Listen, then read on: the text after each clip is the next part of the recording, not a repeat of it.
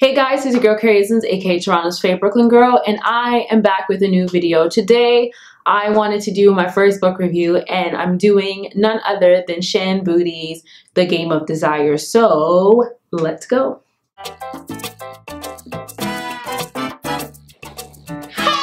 I've been following Shan Boodram for about 6 years now, and I was really excited when she announced earlier on this year that she'd be coming out with The Game of Desire and that she had a bunch of quizzes and workbooks to go along with that. So, I mean, I love quizzes, I love workbooks, I love to read, so I was really interested to get into this, and especially around the subject matter of dating, knowing yourself, being better at romantic success. So I decided to go and check out the self-summary workbook, and I looked at it a few times and I was very distracted because millennial life. So millennial life happened, I was very distracted, and then one day I woke up in the middle of the night and was like, wait, hold up, hold up, hold up, hold up, hold up. Wait, hold up, hold up, hold up, hold up, hold up. I gave everything here, so why did my last relationship work out? I woke up at about 1 or 2 o'clock in the morning and I decided to complete the workbook. And completing the workbook was a lot like turning a switch on. It felt like a lot of the pieces of the puzzle of myself came together, and it was like, oh, okay.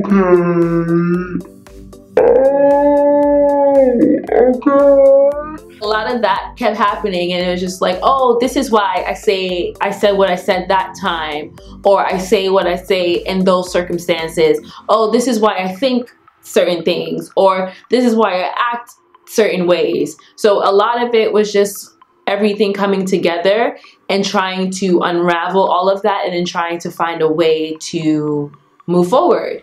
And that is what The Game of Desire did for me. The Game of Desire is for someone who's looking for love, romantic success, trying to better their relationship with themselves, or all of the above. If you're looking on how to flirt better, if you're looking on how to understand yourself more, if you're looking to be more confident, if you're looking to have better intimacy in relationships, if you're looking to have more successful intimate relationships, this book is definitely for you. During the course of 6 weeks, Shan Boodram takes 5 to 6 women, eventually it ends up being 5 women, on a road to discover themselves, to determine the course of their love life, to revive it, to bring it back to life, and to help them identify themselves and what they want out of dating. And with some very noteworthy and unconventional methods, they find out that a lot of her tips and guidelines and a lot of the expert knowledge that she brought into the scene of dating, a lot of this stuff works. She gives you a 5 step-by-step phase where you learn to know yourself, you change things that don't work for you right now and what you would like to change to be a better you. You learn the practice of flirting, you learn the practice of how to entice people or just to be more confident. You go out there into the world and you practice, and then you continue on these 4 steps to continue to be the person that you want to be. You could be sexy, you could be seductive, you could be smart, you could be funny, you could be cute, whatever works for you. She shows you how to really amplify that and use that in your relationships with yourself and your relationship with others. For me, I read this from a lens of learning about myself more, so I definitely did take a lot from the book. Some of my favorite parts of the book were learning about 5 non-negotiables. Pick 5 things that are deal breakers for you that you won't compromise on. Learning about character traits that make you seductive versus character traits that can get you ghosted. Learning about how to flirt. Learning about the different ways you fail at relationships. Also learning how to switch things up and be a parent's department. The most significant thing was learning about my attachment style and why I did things I did, and it made a lot more sense. Like I said, a lot of the pieces of the puzzle were coming together. There was an exercise where Shan asked you to contact one of your exes and to ask them to give some insight on your shortcomings. I was not happy about that, very resistant, but eventually I did it because I wanted to grow and I wanted to evolve and I wanted to be a better person. I'm not the end all or be all in what it takes to be a better person. I am, because of my intuition and my guide, I can rely on that, but also it is very helpful to take some time to take outside feedback on how things are going on for you and to take that with a grain of salt and then use your intuition to sift through that information. So I believe in using my intuition as a guide, but I also believe in putting myself in other people's shoes and putting myself in how they see me and how possibly I can see them in the same way. In reading this book and going to therapy, I've learned that I attract a lot of emotionally unavailable men. Hi, my name is Kerri and I graduated from life school with a degree in falling in love with emotionally unavailable men, especially men who just got out of relationships or still have exes in their lives. Nice to meet you. I have references upon request. Whoop, child, the ghetto. It's getting ghetto up in here, girl.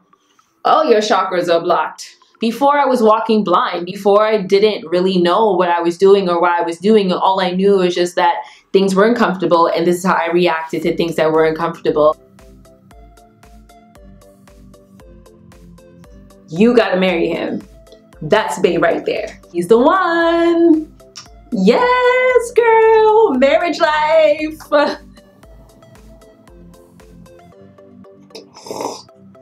I lacked two things, boundaries and I lacked self-love.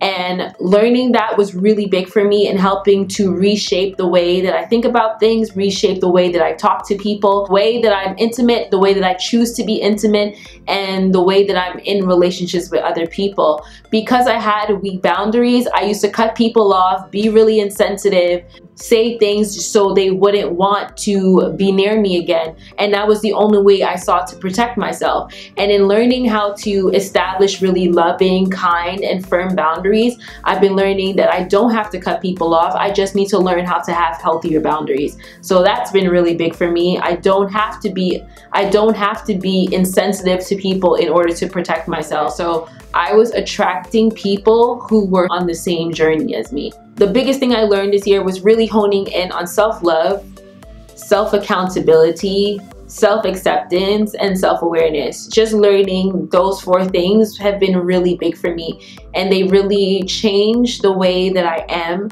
They changed the way that I think. They changed the way that I move with people. They changed the way that I choose people in my life and how I choose to be intimate with them and on what level I choose to be intimate with them. There were things within myself that I needed to feel. My own happiness, my own peace. Those were all things that I had to learn to do within myself. Coming into that has been a journey for me. It brought a lot of laughter. It brought a lot of tears. I lost people. I gained people.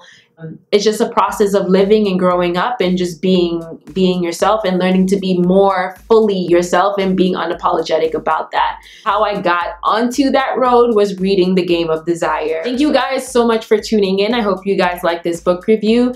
As a special thank you, I am doing a giveaway. I'm doing my first giveaway in a very long time, and I am giving away a Shan Boodram copy, signed copy of The Game of Desire. So this giveaway will be on Instagram. So head over to my Instagram. I'm going to be on social media everywhere on KERRIISMS promoting this. So make sure you guys connect with me and follow me on my social media, Instagram, Facebook, Twitter, all of that stuff. Also sign up to my newsletter where I'm sharing a sneak peek of my upcoming book called REQUITED. So thank you guys so much. I hope to see you guys for the giveaway. I hope to meet new faces and all of that. I hope the lucky winner will love reading this book because it's really good. Just like Deshawn, Courtney, Stephanie, Priscilla, and Maya, this ish worked. This has been your KERRIISMS coming to you live, reminding you to stay tuned and to stay true.